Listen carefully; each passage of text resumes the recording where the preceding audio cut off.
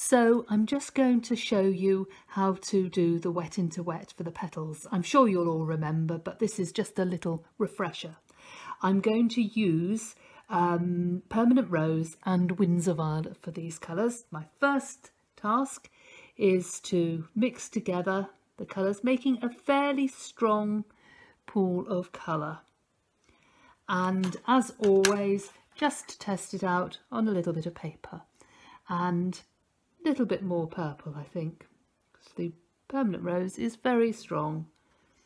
That's great, so much stronger than you think. What I'm going to do now is wet a petal with clean water. So you can see I've done my drawing probably a little bit more heavily than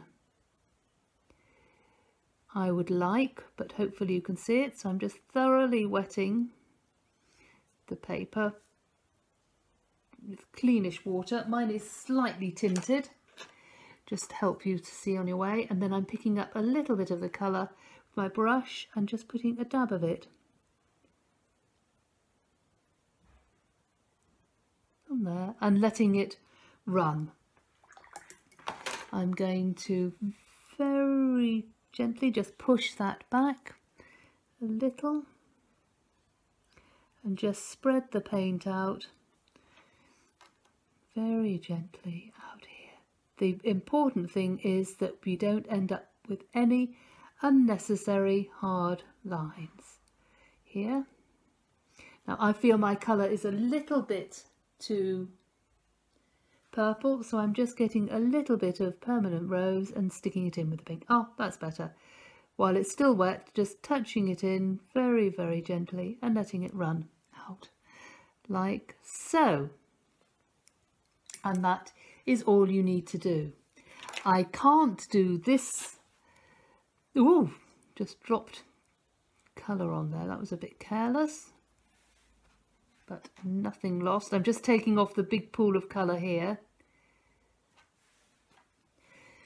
And here. I can't do this petal here because obviously if I wet that it'll run into that, but I can do this one just as a second one to remind you. So clean water, very neatly done. I'm letting it sort of phase out as we get up to here, to the middle. Pick up a little bit of the colour and just put it in, letting it run, something like that. Cleaning my brush a little bit and just spreading it out, teasing it out a little bit, like so. So the idea is we have no hard lines within the petal itself. I can then, when this is completely dry, I can then paint in this one, but only when it's completely dry. We can do the same with the yellow down here. So on this bit down here, can wet this all the way down. You need to make sure the water goes everywhere so you don't end up with an unnecessary tide mark. Oops, the yellow is very strong, so just a little bit of tiny touch of Windsor yellow just going along in here and along here like so, and just help the paint along with the brush so you get a nice soft effect in there like so. And that basically is a little reminder of how to do the wet into wet petal. For the background, I've put in a light wash of sap green onto wet paper, wetting it first, then putting the sap green in, letting it dry, and then I'm just going to pick out some of the shapes. So there's a dark bit up here on the leaf in there, so I'm just painting this in with my Perylene green, which goes absolutely beautifully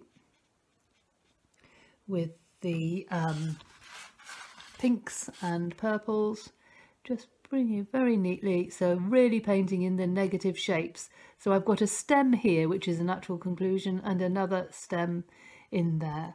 Can then go in and do one or two other little negative shapes, keeping it really simplified and making a nice pattern with all the greens and shapes. There's a little bit in here and a bit of stem there, a little bit in there. So as you can see, we've got very simply light green and dark green, which hopefully won't detract too much from the beautiful delicate petals there. Be really neat. Use your very best pointy brush for that.